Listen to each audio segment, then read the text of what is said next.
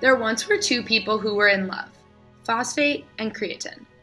They lived together in the mitochondria and decided to take a trip to the M line of the A band to visit their old friend MMCK.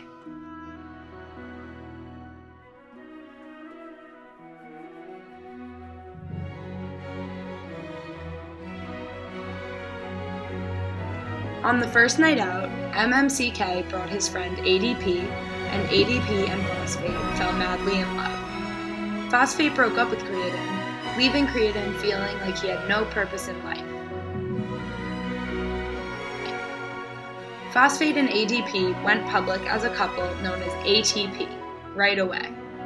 Creatine immediately went on a soul-searching journey, traveling back to the mitochondria to find a new love.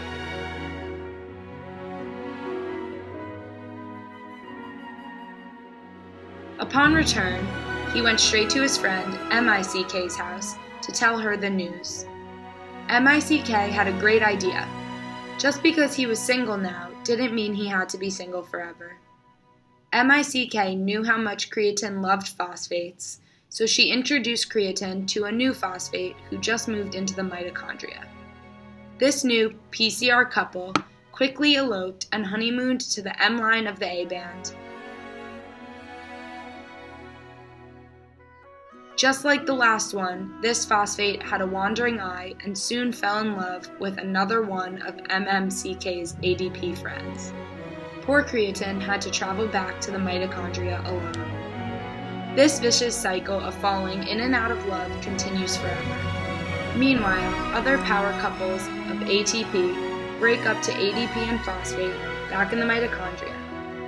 The end of the relationship releases large amounts of energy to be used by the rest of the body for important physiological functions. While this cycle is hard on substrates and their poor emotional states, it is important in the creation and maintenance of energy. The energy transfer of these relationships is volatile, and MMCK and MICK become forever matchmakers in the hopes of setting up an eternal love affair.